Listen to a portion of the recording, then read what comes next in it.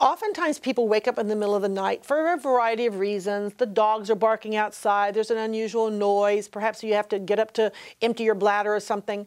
If you are waking up because you're having restless sleep, if you're waking up because you're having bad nightmares, if you're waking up perspiring or with your heart racing or something, it'd probably be a good idea to check your blood sugar. Some of the medications that you take at bedtime do tend to peak during the middle of the night time. And by peak, I mean you get the most impact from it. And so that you're going to get a larger amount of action from that dose of insulin.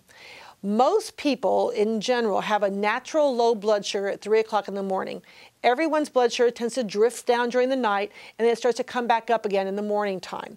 That's why babies wake up for 3 o'clock feedings, because your blood sugar is at its lowest point.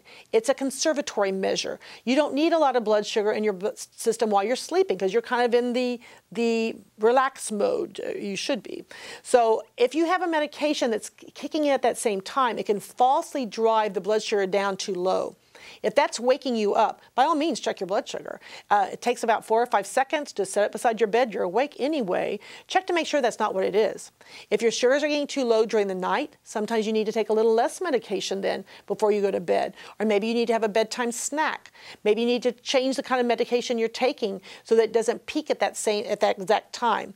A lot of these insulin are very timing sensitive. So you need to make sure that you're taking at the right time so that the peak falls at the time that you want it to be peaking.